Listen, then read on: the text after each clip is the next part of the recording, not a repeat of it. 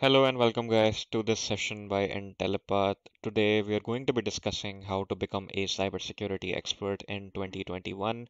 But before we begin, be sure to hit that subscribe button, click on that bell notification icon to never miss out on any updates from us. Also, if you like the study material that we are using, if you want access to the PPTs that we are using, you can comment down below or you can comment in the live chat section in order for us to get in touch with you and provide you with that material. So, with that said, without any further ado, let us begin. Who is a cybersecurity expert? We need to understand that first in order to understand how you can become a cybersecurity expert in 2021.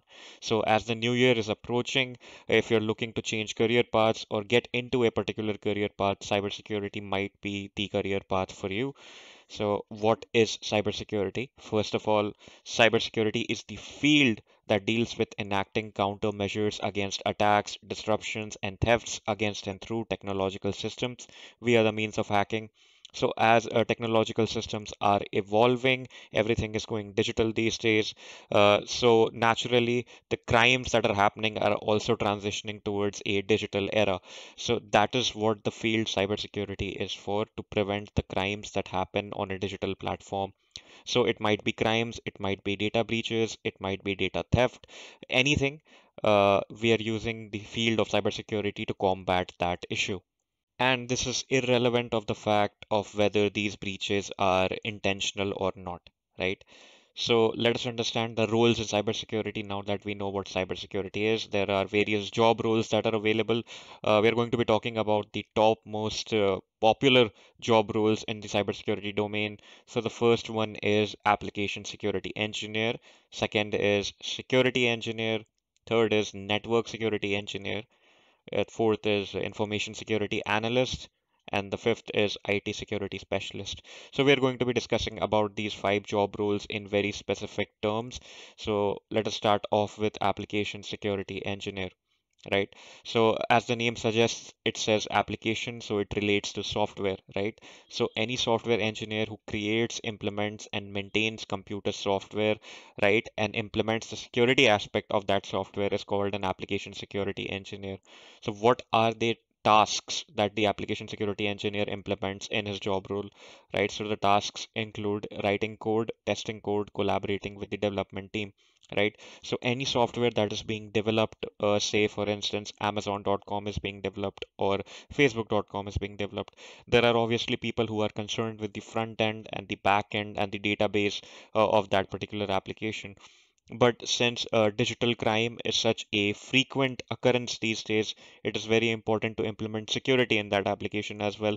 So you need somebody from a security domain with a security expertise in development to be part of your team, and that person is the application security engineer.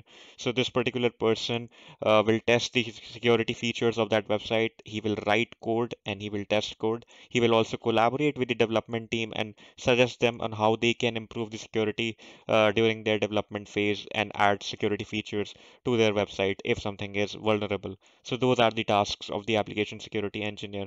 It deals with development, testing, and collaboration. Qualifications, you don't need much qualification to be an application security engineer. If you're interested in the field, if you have the right experience from an academic level in this particular field, you can go ahead and get a job straight away. So application security engineer is not that difficult to attain a job in that if you're interested in it. The skills obviously include a coding language such as C, C Sharp, Python, Ruby, or JavaScript. Now, according to personal experience, I would say JavaScript is a must because you're mostly going to be dealing with web applications or mobile applications, and a lot of these applications are using JavaScript both on the front end and the back end. Definitely on the front end, right? So, one would suggest you should learn one a particular coding language like Python, Ruby, C Sharp, or C, and you should 100% learn JavaScript as well alongside those. Next up is security engineer. Now, security engineer simply means the person who creates and implements solutions to ensure security in a product or a system's workflow, right? So, for instance, you're working for an organization or you're working as a security engineer in an organization's application development phase, right? So, your task is not directly involved with development, but it is more so involved with the workflow that the organization is following or the development team is following. So, the security engineer basically deals with ensuring secure standards and protocols in organizational workflow and delivery to avoid loose ends, right? So essentially, the task of the security engineer is to see whether the procedure that is being followed by the development team or the organization is safe or not, and the product that is being developed is safe or not. So, the other task that the security engineer has to deal with is unexpected security incidents or software changes. So, there might be an update in the software, sudden update or a sudden security incident that might have arisen at the end user's end, right? So, the job of the security engineer is to basically manage and adapt according to that situation and come up with a solution for that. So the qualifications are minimal. It is just a bachelor's in an IT related subject, and the skills would include experience and domain related knowledge. Now, depending on where this person is a security engineer, he needs to have knowledge of that domain and the security aspects of that domain. He needs to know how to manage tasks really well, and he needs to know frequent troubleshooting aspects of technology. This person also needs to be aware about the safe standards of development and the workflows that output the safest product possible. Next up, we have the network security engineer. Now, as the name suggests, network security engineers ensure secure deployment, configuration, and administration of the organizational computer network, right? So, any organization that you would work for, whether it is a business related organization or a development related organization, they are digital and they are using a computer network within their office premises or for their workflow, right? The job of the network security engineer is to essentially deal with security related hardware and software installation in that network, dealing with firewalls, VPNs, monitoring that network, and configuring the routers in a safe and secure way. This is to essentially prevent any third person from being able to access that network or any security breaches in that network or any suspicious packet that is flowing through that network that can be apprehended, right? So these are the sort of tasks that this network security engineer has to ensure. So the qualifications for this is firstly a bachelor's in an IT related subject, and next up it's also sort of recommended that you have a certification in the CISSP to get a good package and a higher chance of getting hired in this particular job role.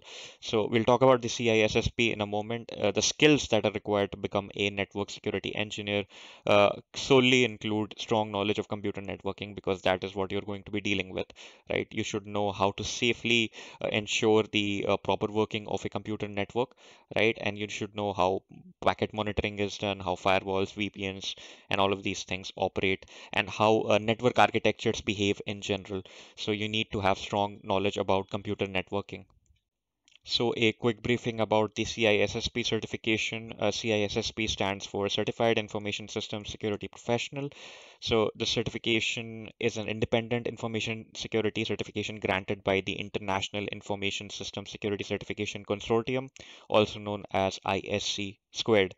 So the prerequisite to be part or to get the certification to appear for the certification include 5 years of experience in any of the two following domains, whether it's security and risk management, asset security, security engineering, communications and network security, identity and access management, security assessment and testing, security operations, software development, security.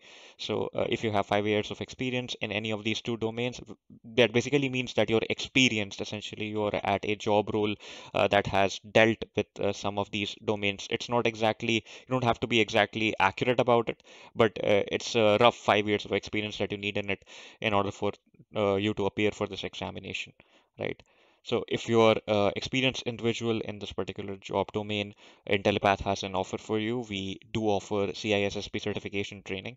So if you're interested in that certification, you can go on to alpha.intellipaat.com/CISSP hyphen certification training. You can go over to that website and look over what we are offering for you. Okay, so moving on, information security analyst. So information security analyst is an analyst that is tasked with examining and solving security problems, right? So essentially, this is the thick of the job role that is there. This is the most vague job description that is, right? So the analyst basically deals with researching, finding security threats, developing strategies to counter, and penetration testing, right? So this is what a hacker does. Basically, this is what the job role of an ethical hacker is, right? So this is the version of the job that is dealing with ethical hacking, right? So the person has to keep up to date with the latest hacks, keep up to date with the latest technologies, and the person has to basically see whether in an organization or a product that has been developed by that organization has any security vulnerabilities. So this person has to basically attack that software or that organization's network or whatever we're dealing with essentially. He has to attack that and see if he's able to attack it, and he has to document the process of how that person basically attacked that network. Next up, IT security specialist. Now, the job of this person is to examine the cybersecurity free architecture and history of an organization. So, basically, any application or organizational framework that the organization is based on, this person has to examine the history of it. So, essentially, the past breaches that may have happened in order to implement preventive measures for any such breaches in the future. Right, so the tasks include basically a broad range of tasks. It depends on the domain in which this person is an IT security specialist. So it could depend on if the organization is working on web applications, or if it simply means that this person is an IT security specialist for the network that the organization is using. Right. So the qualifications are straightforward, a bachelor's in an IT related subject. And since this person is a specialist, so whatever exams that need person needs to give in whatever domain to become a specialist in that security domain. So specialist qualifications are necessary in order to be termed as a specialist, and the skills are same as an analyst, except here you need an in-depth sort of knowledge about the domain that you're specializing in, right? So you don't need to know all of it, but whatever you're specializing in, whether it's Linux or whether it's networks or whether it's programming, you need to have the appropriate amount of skills for it. What are the skills required in summary? So we now know a general idea of what kind of skills are required. So essentially, you need to know about your operating systems. So essentially, in every organizational network, there are multiple devices with multiple operating systems like Windows, Linux, Mac, Android. You need to be able to know your way around the command line terminals of all of these operating systems, in order to ensure security and implement penetration testing or just understand how they work, right? And then obviously, we discussed scripting. So JavaScript is a must for web browser based scripting or web application based security measures, right? And then C or Python, you can choose any one of those. And SQL is a sort of important coding language that you need to know, or a standard query language that you need to know when you're dealing with website databases, right? And then we have networking. So networking essentially deals with the organizational networks or the web architecture that your organization is using in order to deploy its web application. So all of these skills are required in summary if you're looking to get an experienced sort of job role or a package in this particular cybersecurity domain. Then we can talk about the CEH certification. If you're looking for an introductory level certification or a point to start in your cybersecurity career, you can go for the CEH certification. It is a world-renowned certification, basically industry accepted accolade by the EC Council, obtained by demonstrating knowledge of key hacking skills to assess security and vulnerabilities in a target system in a lawful and legitimate manner. So they basically provide you with a lab environment where you can implement all of these things and their activities that they need you to implement, right? So once you've implemented all of that, you can essentially give their exam, and if you pass that exam you get the certification, right? So there are minimum qualifications for this exam. So the first is with training. So if a candidate has completed an official EC Council certified training either at an accredited training center, via the online platform that they have. They can give the exam. The second option is if you have 2 years of experience in the information security domain, you can give that exam straight up by giving the examination fees and appearing for it. So if you're one of those people who doesn't have any experience, so you can basically go for Intellipaat's offering. So Intellipaat is an accredited training center for the EC Council for this particular certification. So if you're looking to start with your cybersecurity journey, you can start with us, right? So you can go on to intellipaat.com and search for CEH and you'll get this particular result, right? So that is it. Let's talk about the salaries in the information security or the cybersecurity domain. We discussed about the application security engineer.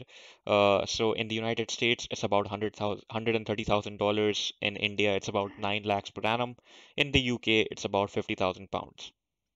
Security engineer in the United States is about $95,000. In India, it's about 6 lakhs per annum. And in the UK, it's about 39,000 pounds. Network security engineer in the United States, it's about $100,000. In mind, this is the average income, not the static or the end income of a cybersecurity specialist analyst, right? So, as much as domain knowledge, as much of domain knowledge as you gain with your specialities and certifications that you gain, you can increase that package. So it all depends on experience at the end of the day, right? So that is about it with how to become a cybersecurity professional in 2021. So if you enjoyed that video, be sure to like this video. If you would like to ask us live doubts during these sessions, you can join our webinar. The link for the webinar has been given to you in the chat box that you're viewing right now. And if you wish to avail any of our certification trainings, you can contact us using the following contact details if you have any doubts related to this career domain. Our sales team is present 24/7. You can contact our sales team, or you can chat with our course advisors 24/7 by going on to intellipaat.com and using our chat box. So that is it from Intellipaat. Thank you for attending this session, and goodbye.